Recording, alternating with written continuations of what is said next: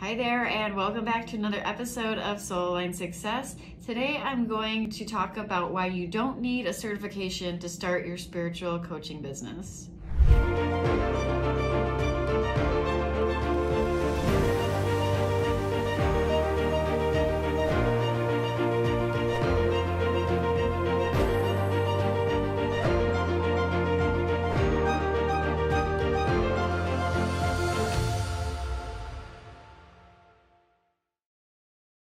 So recently I had a chat with a woman who thought she needed to go get a coaching certificate in order to start her spiritual business. And I just wanted to talk about this for a second because I see oftentimes spiritual entrepreneurs going out and getting certification after certification after certification in order to finally feel that they are good enough to offer their services online. And I need to speak to this because I actually don't think you need a coaching certificate at all. And here's why. At least the women that are attracted to me, the teachers, healers, and light workers that are being divinely guided by spirit, and they are open channels, or they are opening up to being a channel when they find me, to allow the divine to work through them, right? There's a trust that needs to occur in this process. There's a commitment to being a vessel. There's a commitment to being a facilitator. There's a commitment to being a channel of divine service.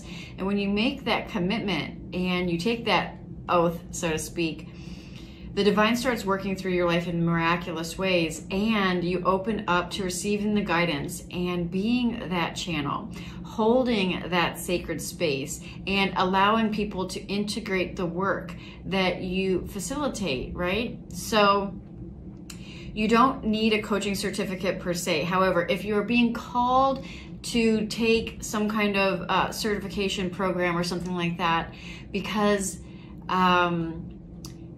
you're really truly being called at a soul level to integrate some aspect of that into your business, that's one thing. Is it great to learn, skills regarding working with people and how to work with people in a group setting and things like that? Yes.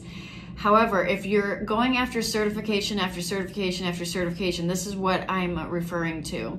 When you keep reaching outside of yourself as a distraction to trust the guidance that's coming to you and meant to go through you and out into your coaching container, right? The space that you're holding for people to do the transformative work. Recognize that you are already an expert of your story and of your transformation and everything that you've accomplished thus far, and your own healing journey and all of the techniques and the tools and all of the wisdom and everything that you bring to the table, as well as being an open channel to receive guidance, which takes practice to be an open channel. But if you're watching my work and resonating with my work, then you definitely are stepping onto that high priestess path where you are an open divine channel and you have a commitment to help others by being in divine service.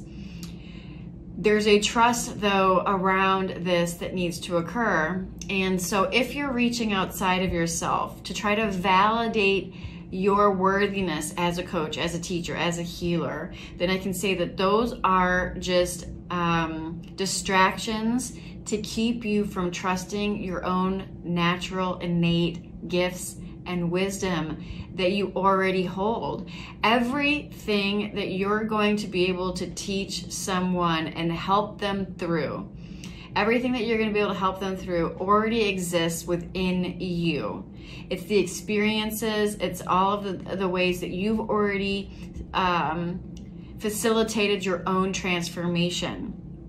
And so, for example, I don't have a coaching certification, and I help people get massive transformations in their life in my spiritual mentorship program, and I help women grow their business.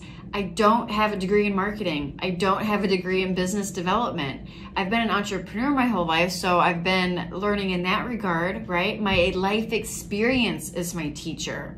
I'm certified as a Reiki energy healer, right? and also a yoga teacher and meditation stuff. But these were things that I've incorporated along my path as part of my own healing journey, right? So my experiences and my story and how I've made it through my own transformation, as well as being an open, willing participant with the divine, to allow the divine to work to me and through me, and having full trust and faith in that. And this part I really want to emphasize, because this is the most important part.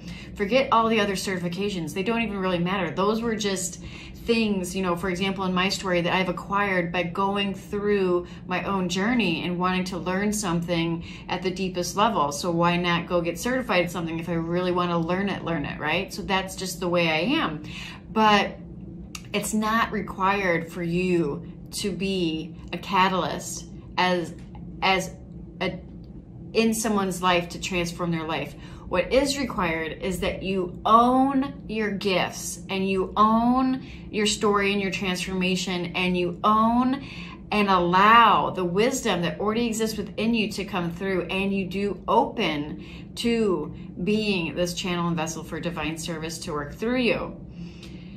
You allow your life to be the expression of the divine that expresses outward in everything you do, including your business. This is being an open channel to connect with what already is, the essence of all that is, but allow your life to be the physical expression of that, first in your own experience, and then being an uplifter to others. This is your primary focus, in my opinion, in my humble opinion.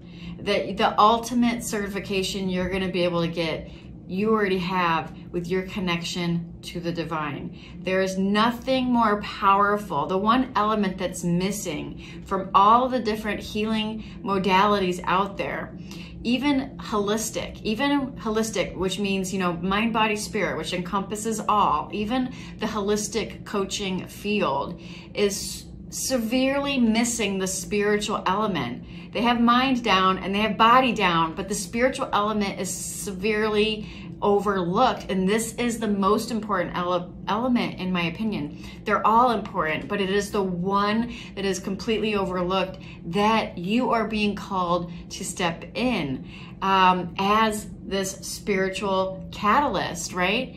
And you're not going to find that in a certification. You're not going to find that in a book. You're not going to find that in a class.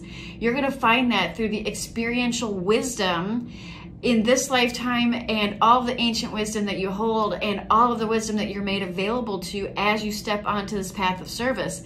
That's your certification, right? The divine is the one that you're getting a certification from. And when you fully own and accept that, you'll recognize that all the rest of these pieces of paper are not necessary. And again, I'm not dogging certifications right now. So if there's something that you want to go get a certification in, NLP, hypnosis, you know, maybe go get a coaching certificate, if that's what you're truly being called to do, to learn more about, you know, how to coach, how to hold space, how to facilitate conversations and stuff like that, then definitely. There's a difference though when you're using the certifications as a place to hide, or sort of like, a place to hide, really, because you're still not trusting your own gifts, and you think if you can just go get one more piece of paper, then you'll be credible, then someone will trust you, then someone will hire you, or then you'll make money, or this or that. And that is not true. If that's what's happening in your experience,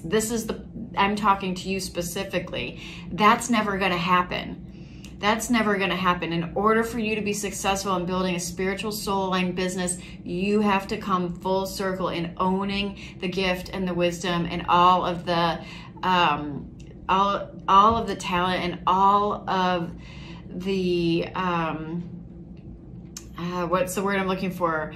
All of the gifts, really, that you bring to the table. You can't get a certification in your own story. You can't get a certification in your own approach, which is divinely guided. So you have to be able to trust that. And so I hope this video finds you well. If this resonates with you, I'd love to hear your questions or your comments. Please leave them below this video. If it really resonates with you, then I'd love to see you in my Soul Aligned Success Masterclass, which you can find the link below this video wherever you happen to be watching it. And I look forward to another episode with you very soon. Namaste.